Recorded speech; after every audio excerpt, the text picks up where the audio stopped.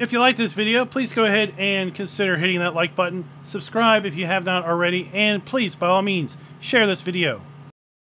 Hello everybody, welcome back to the Farming Simulator 22 map first impressions video. Today we're going to take a look at Wulfhagen. But before that, this video is brought to you by Moose Farms and 5Gen Farms. Thank you for being farm barons. So the Wulfhagen map can be found over at the farmingsimulator.com website or the in-game downloadable content menu, and as of the 1.0 release, this map is available for all platforms. Let me read you some of the description. Welcome to the world of Wulfhagen. This imaginary world gives you a feeling of being in reality. Some parts have been tried to be smaller or tried to be similar. This farm, which has a medium-sized field, has some low-flowing stream running through the middle, and there is a large farm next to the stream. Some of them have meadows reserved for livestock. A beautiful world awaits you with a forest, a small settlement, and factories in between. I recommend playing with friends because the fields can be quite large, and I wish you a pleasant game. Now, there is an important note, but I do have a caveat to note, so don't get all up in arms quite yet. The Platinum Expansion DLC is required. Some buildings have been added. Now, I did load this map up with the Platinum Expansion DLC unchecked, and the map loaded up just fine. So, if you don't own the Platinum Expansion, you can still use this map. Just note, some of the buildings at the farms just won't be there. It's not that big of a deal. For example, the farmhouse. It's not there because it's a Platinum Expansion farmhouse. But you can put down your own, so it really doesn't matter. So it's more like Platinum Expansion DLC's suggested or recommended, right? But absolutely not required. On the map, you'll find the following. An animal farm, with large farm animals reserved for cows, sheep, chickens, pigs. There is starting equipment there as well. The main farm comes with starting tools, a field, and a large farm buildings. There are 12 farmlands, 4 meadows, 1 forest, 1 large forest and small forest, BGA, traffic, pedestrians. There are various productions available, as well as various sell points. Now, while this map does not have any required mods of its own, we will be loading up the mods we typically use when we look at maps. They are additional field info, additional game settings, animal food overview, field lease, field calculator, precision farming, and straw harvest. If you happen to load this map up in farm manager mode or start from scratch, you will find that farms are built out exactly how you see them here in new farm mode. You do have starting machinery in all game modes. You do have buildings in all game modes. The only difference is you do not own the land, and of course your bank balances. In addition, if you happen to have a lower end system, you should have zero issues whatsoever in running this map. I even checked down by the town area, which is loaded with buildings and trees, and I was getting a nice solid 60 FPS pretty much wherever I looked. I do use a system with integrated AMD graphics when I do that low end setting test. So if you have anything that may possibly have a discrete GPU, then you should be pretty good. Now, when this map was loading in, I did notice a few errors pop up, and they appear to be related to straw harvest and the straw harvest pellet pallets. So this may be this may be related to straw harvest getting an update. This may not have anything to do with the map itself. I'll have to look into that a little bit further in exploring what happens with respect to other maps. When we load in here for the very first time, we start here at the entrance to our farm. Let's go ahead and take a look at the PDA. Now, this is a fairly basic map, and as I said, it's going to run pretty good on just about any system. You have 2 farms, one right here in the middle and one down here, and then several fairly large fields kind of scattered around, with the bulk of your town over here to the west, and then we have some sell points to the north and a few sell points to the south. We do have access to all of the crops available to us in FS22, including our red beets, carrots, and parsnips with respect to the premium expansion. If we take a look at our lands overview, we start up owning farmland ID 1, which includes the main starting farm, for $980,000. In addition, we have farmland ID 7, which can be bought for $1.4 million. So even though everything is built out exactly how we're going to see it here, I do suggest starting in new farmer mode because the land can be fairly expensive. And, well, if you've already got the land, you've already got the machinery, then why not? Let's go ahead and take a look at our farmland lease screen. This is going to show us all of the viable farmlands, how large those farmlands are, and if those farmlands include any fields, which fields are included. Then lastly, how much is that farmland going to cost? And we can see, well, there are lots of farmlands going to be rather expensive here. Farmland ID 3, which includes Field 4, is $2 million. Farmland ID 9, which includes Field 13, is nearly $2 million. And Farmland ID 11, which includes Fields 11 and 10, are going to be, again, $2 million. Let's go ahead and take a look at our field calculator screen. This is going to show us the specific sizes of each particular field. And we can see here the smallest field on the map. Well, the smallest field is going to be 5.49 hectares. Meanwhile, the largest field on the map is going to be Field 4 at 31.92. Take a look at our crop counter. We do have the standard FS22 crop counter available to us here on this map. And if we take a look down through our prices screen, we do indeed have the ability to sell all of our basic and crops. In addition, we do have the ability to sell our eggs, wool, and milk, and our silage, hay, straw, and grass. Story does continue as we take a look down through all of our basic and productions, with the exception of one production, and that is planks. For whatever reason, we do not have the ability to sell planks on this map, even though we do have a sawmill pre-placed. We do, thankfully, though, have the ability to sell furniture, but sadly still, there isn't a carpentry shop pre-placed on the map, so if you want to get into furniture, you're going to have to put your own down. We do have the ability to buy bulk lime, but we do not have the ability to sell stones. So if you do play with stones enabled, you will need to put down your own sell process or stone sell point. The farm production pack is also not going to be available here on this map, so you will need to put down your own sell point if you wish to wash your root crops, as well as with the platinum expansion. While the platinum expansion may be required for some buildings to pop up, it seems that it has not been implemented in any other way, which is a little bit disappointing. With respect to our premium expansion, we do have the ability to sell all of the crops and equipment there. If you are playing with pumps and hoses, we do have the ability of getting rid of your separated manure, as well as your hay and straw pellets with the straw harvest add-on. With respect to our starting fleet, we own all of our starting machinery, and we start out with a fairly big listing of starting machinery. It is all also well maintained, so if you wanted to clear house here, you would end up with a pretty good nest egg after the fact. We have 4 animal areas at the start. None of them have any animals in them.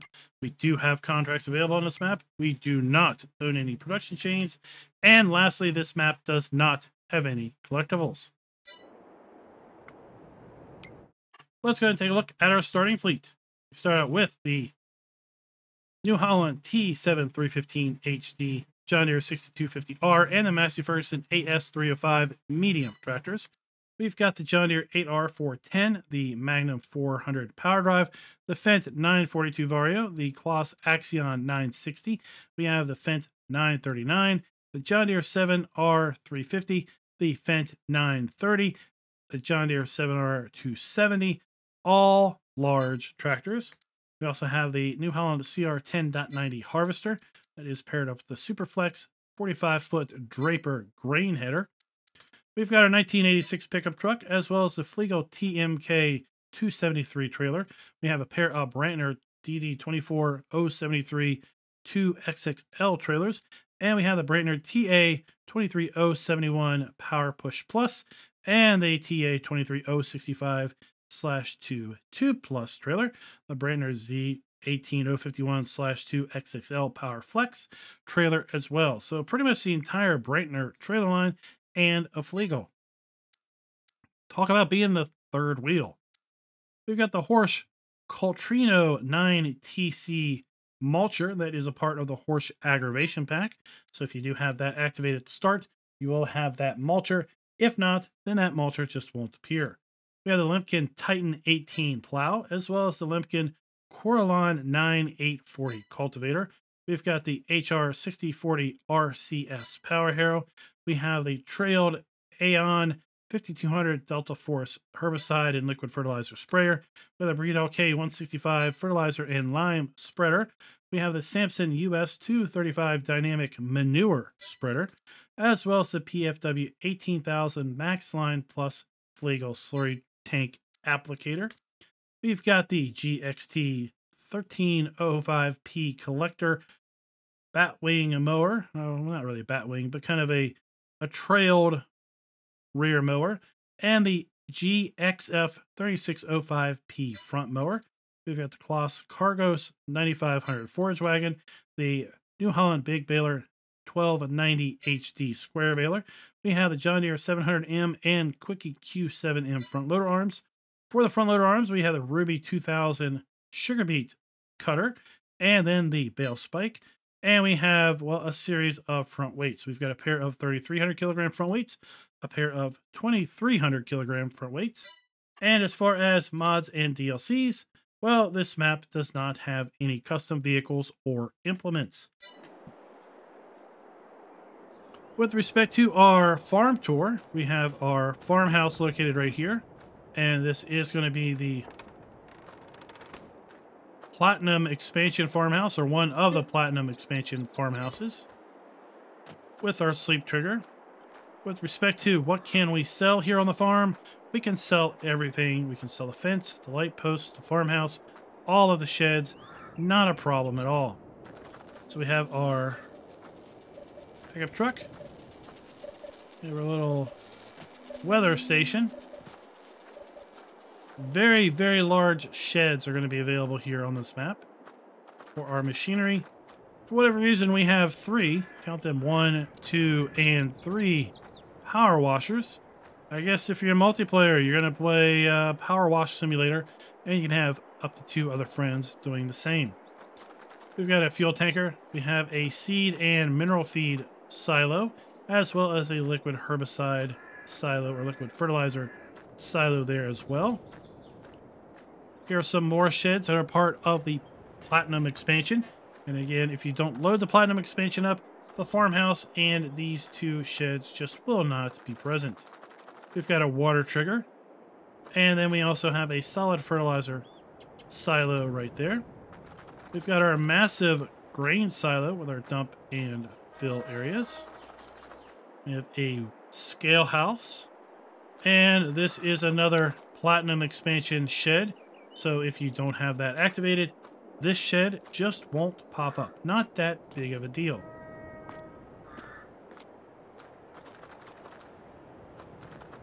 You're going to find the vast majority of your tractors are going to be located inside of here. We have a service trigger and all of our tractors and harvester lined up nice and neat.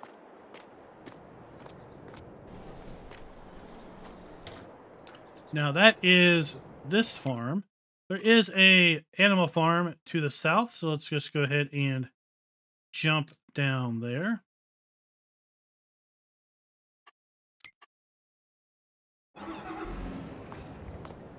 And here we have our New Holland. We have our Massey Ferguson and our John Deere.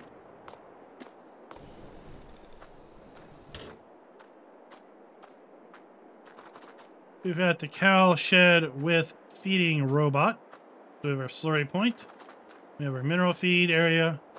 And then we have our silage, straw, and hay drop-offs for that. If you do wish to feed your cows manually, you can still do so by bringing the feed directly into here. This is also where you're going to bring your straw. We can have a total of 80 cows in here. And then we have the milk trigger there as well. Got a large 3-sided silage bunker. Nice shed to store bales in or other loose material.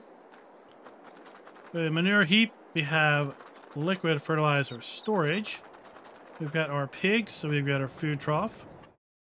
We have a total of 270 pigs in here.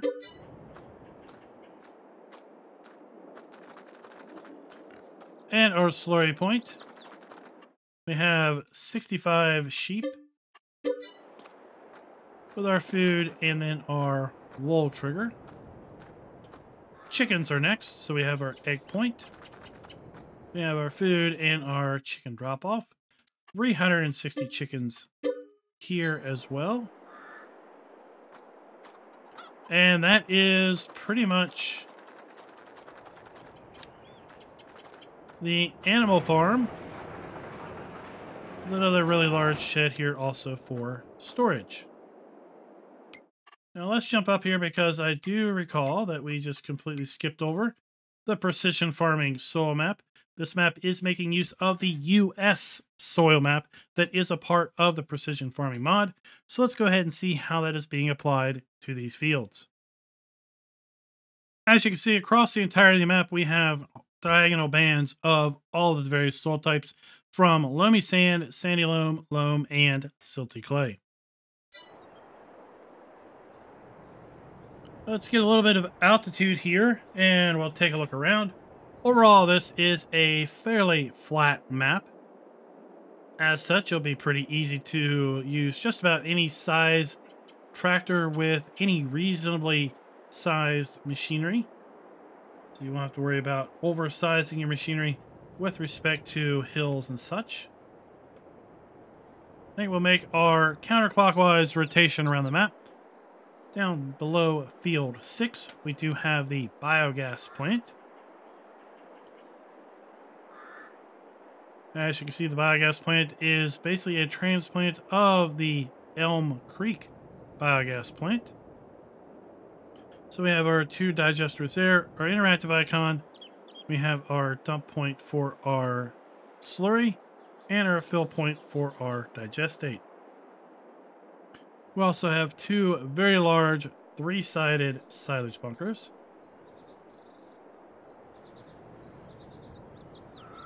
We have a grain sell point down here to the extreme south.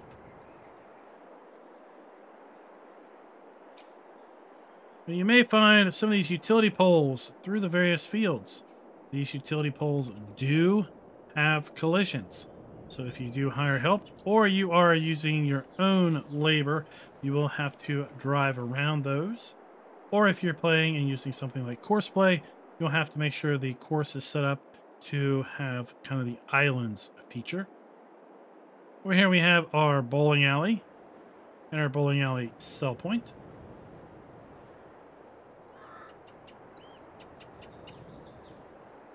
Now to the left we have our large starting farm. And while we know the power towers do have collisions, let's see if these wooden poles do as well. Yes, they do.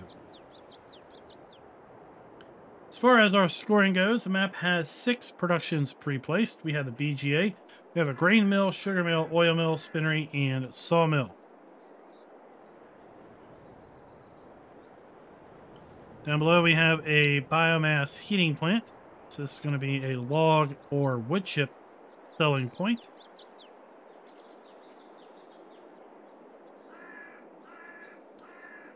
So we're going to be giving the map a full point with respect to production being built in or areas set aside for such. Back here we have our sawmill. So we have the wood chip point there. We have our interactive icon. We have our pallet spawn point.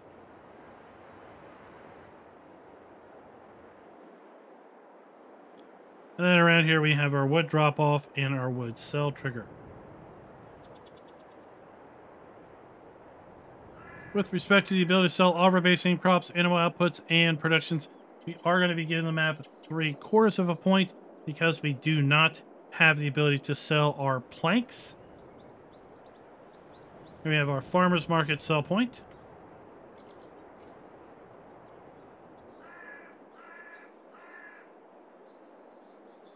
We have our fuel depot located up here just to the west of the north part of field 13. We have our animal dealer, which is a little chunk out of field 13. So we have our animal dealer trigger right there. And then we have our animal dealer sell point located right there.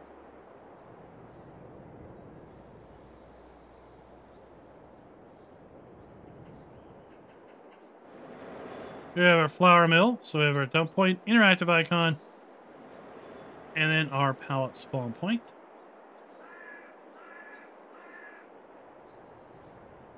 And this is the town that I was talking about, kind of just flying through at a low level on an integrated system, and I didn't have any issues with all of these buildings or these trees. We've got our grocery store sell point with the dump station located right there.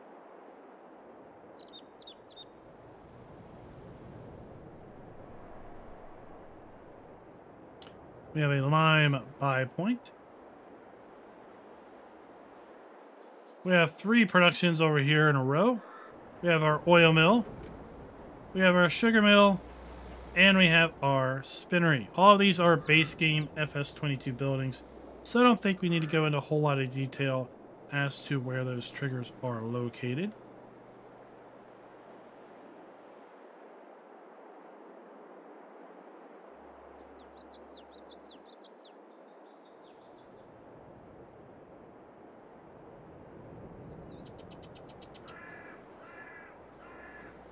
Sorry, I temporarily got lost. Here we have our vehicle shop. So we have our dealer trigger. And we have our shop trigger.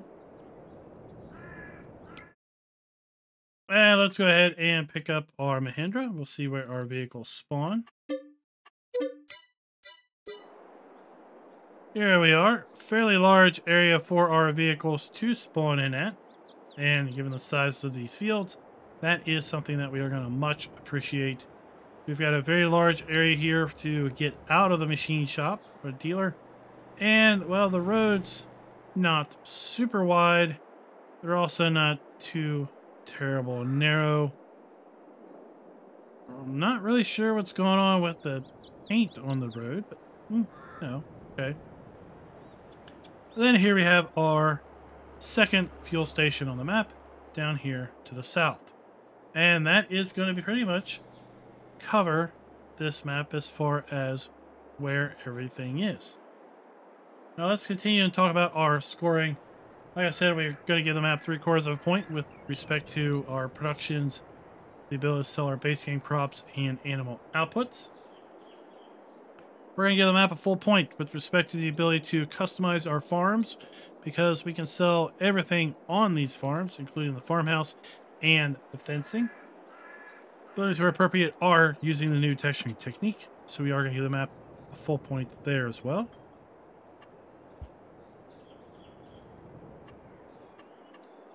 Let's go ahead and take a look at our landscaping. Fairly standard landscaping textures, as well as standard plants and fairly standard trees. And then trigger and interactive areas clearly marked. We're going to go ahead and give the map a full point there as well. So that's going to wrap this map up with a score of 4.75 out of 5. I think this would be a really good map for multiplayer, as the map author kind of listed, because we do have some fairly large fields. Now, I think this is going to be better for a collective multiplayer as opposed to a multiplayer where you have multiple players running multiple farms, simply because we really only have 2 farm areas and we've got a fairly limited number of fields. But as far as being a nice light map where you can have 4 or 5 of your friends on doing collective harvests all over the place, I think it's going to be set up for a pretty good time. I'd like to know your all's thoughts down in the comments below. And until next time, happy farming.